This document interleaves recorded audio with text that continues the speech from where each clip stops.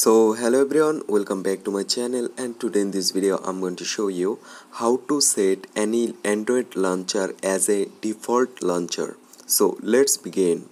So first of all, you just need to install launcher, any other launcher, and then if you want to set it as a default launcher, what do you need to do? You just need to simply go on your settings, click on your settings from top.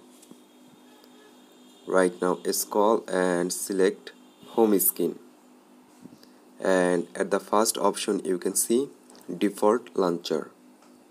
So which launcher you want to set as a default, you just need to select from there, like this on my system launcher and this on my installed new launcher. I want to set it as a default, so that's why I select it. So this is the way for set any Android launcher as a default launcher. So I hope you can understand, and hope guys this video can help you. Don't forget to like and subscribe to my channel.